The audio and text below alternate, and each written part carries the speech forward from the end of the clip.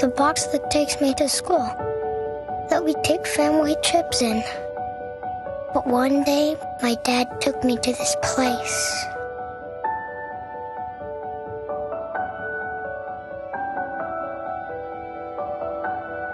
The cars didn't look like boxes anymore. They were different. Some were older. Some were newer. But they all came from the same place. They had wings and muscles and eyes that looked at you.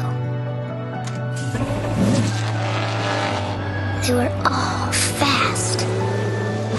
The engines sounded angry.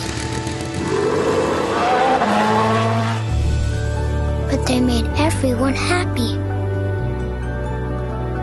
The cars weren't dirty, but people cleaned them anyway.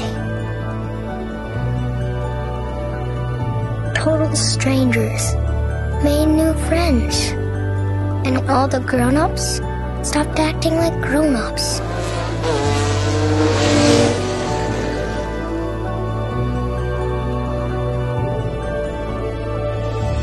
I never really noticed cars before. Now I can't stop thinking about them.